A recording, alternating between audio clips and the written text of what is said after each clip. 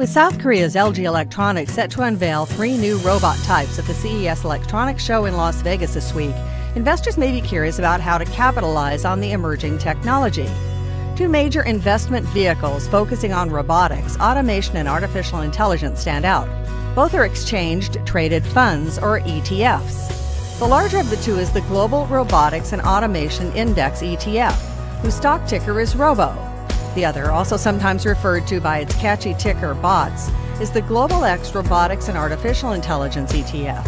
Both BOTZ and ROBO rose sharply in 2017, more than doubling the 20% gain of the benchmark S&P 500. ROBO owns shares in 88 different companies, while BOTZ has 28 holdings in its portfolio. Familiar names include iRobot, Rockwell Automation, Nvidia, and Intuitive Surgical. Many of the companies are not based in the U.S. Japan, for one, is well represented. Given their focus, the ETFs are relatively small by industry standards.